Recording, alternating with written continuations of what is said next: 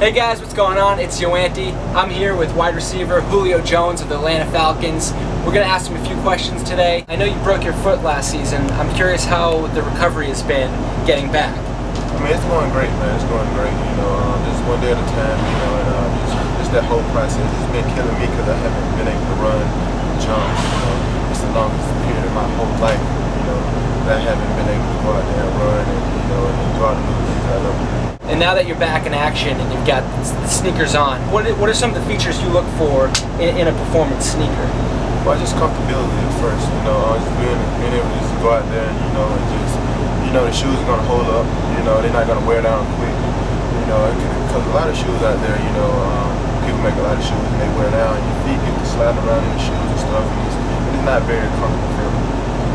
But the shoes I have on the clutch right now, they real good. They real tight fit. That's what I've been doing today. Just moving around a little bit. It's been pretty good. Who's your favorite cornerback to play against in the NFL? All of them. All of them? All of them.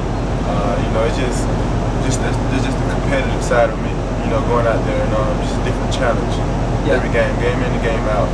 But in the NFL, I was talking to an agent last night. Really just don't play the cornerback. You got to play the whole defense. Especially at this level of play. The front seven is a big part of the cornerback. How well he's going to be able to defend you. And is there one specific player that you think's one of the better cornerbacks in the league? I mean, there's a lot of guys out there that's pretty good. Everybody talking to Richard Sherman, Darrell Reeves, a lot of these guys. I haven't played against Darrell Reeves, but numbers speak. Of course, Sherman got great numbers. Reeves got the numbers. Chamber, Patrick Peterson. The list goes on. We know Under Armour has that clutch fit. I'm curious, do you have a clutch moment so far in your NFL career? Clutch moment in my NFL career? Not really. I get the ball a lot on third down. I feel like that's a real clutch down. To keep the drive going and get a new fresh set of downs. Yeah. They throw the ball quite a bit on third down. And 9 times out of 10 I usually convert it. So Marquise Lee is here, and he's about to enter the NFL draft, maybe taken in the first round. I'm curious what type of advice you have for him to prepare for this. Just keep an open mind, man. Like my situation when I came out, they didn't know where I was gonna go. I was lucky enough to the Falcons traded up for me at 6. But just keep an open mind, man. Don't have your mind set on one team and where you want to go, because at the end of the day, you don't want to be disappointed. You're like, okay, everybody's telling me I'm gonna go here. Then you go to this other team, and then you don't want to put in the effort and work hard. So you just gotta keep an open mind. Just the opportunity, man. Just go out there and have fun. Just enjoy it. It's a life experience you'll never forget. What are some of your favorite songs on your iPod right now? Who are you listening to? Rick Ross, War.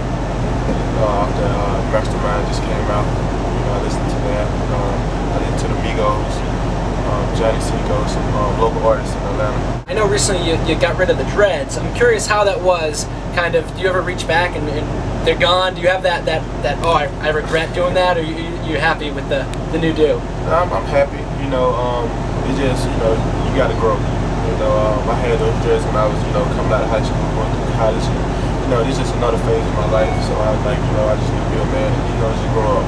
Not disrespecting talking down on nobody that has dreads, but that's just, for my opinion, I just want to just change it up.